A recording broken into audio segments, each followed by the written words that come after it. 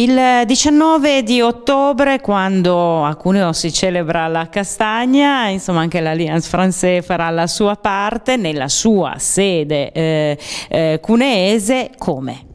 Ecco, abbiamo pensato di ripetere in un certo modo un po' il successo che abbiamo avuto a Vence il mese scorso. Infatti questo si inserisce in questa collaborazione e cooperazione tra i due comuni e le associazioni, diciamo anche gli insegnanti, una parte didattica. Quindi noi invitiamo tutti i nostri soci, ma anche se qualcuno del grande pubblico vuole venire, insomma non lo cacciamo fuori dalla nostra sede, che è in via Silvio Pellico 11, quindi la diagonale di Cuneo per andare verso la stazione. E che cosa facciamo? Faremo le cupette e faremo degustazione di cioccolato, esattamente quelle cose che sono piaciute tantissimo al pubblico di Vence. Naturalmente per riuscire a parlare bene di dolci ci si rivolge anche un po' ai grandi professionisti di questo territorio che appoggia un po' questo evento. Beh, certamente a Cuneo abbiamo il brevetto assolutamente del cuneese ed è Arione, quindi sono stati loro che ci hanno fornito anche i cunesi e tutto il materiale. Soprattutto abbiamo portato dei video, perché un film è stato girato a Cuneo, quello di Mario Monicelli, I compagni,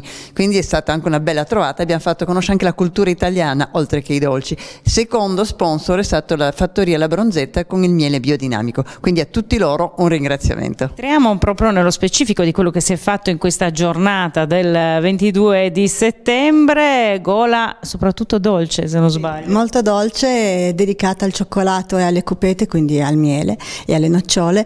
Io mi sono occupata più che altro della parte didattica, sono andata a Vence insieme al liceo Matisse, abbiamo allestito dei laboratori per bambini, all'inizio dovevano essere per bambini, sul cioccolato e sulla preparazione di cupete, e poi i genitori che aiutavano i bambini che non sapevano tanto leggere e scrivere si sono appassionati, hanno giocato anche loro e alla fine sono arrivati anche altri adulti, hanno fatto i laboratori sul cioccolato, preparato da se stessi le cupete, e la domenica pomeriggio abbiamo coinvolto anche dei due cuochi del Moregalese che erano lì presenti per la manifestazione, sono venuti, hanno cucinato per noi le cupete a freddo perché con lo stand è stato difficile fare la preparazione classica.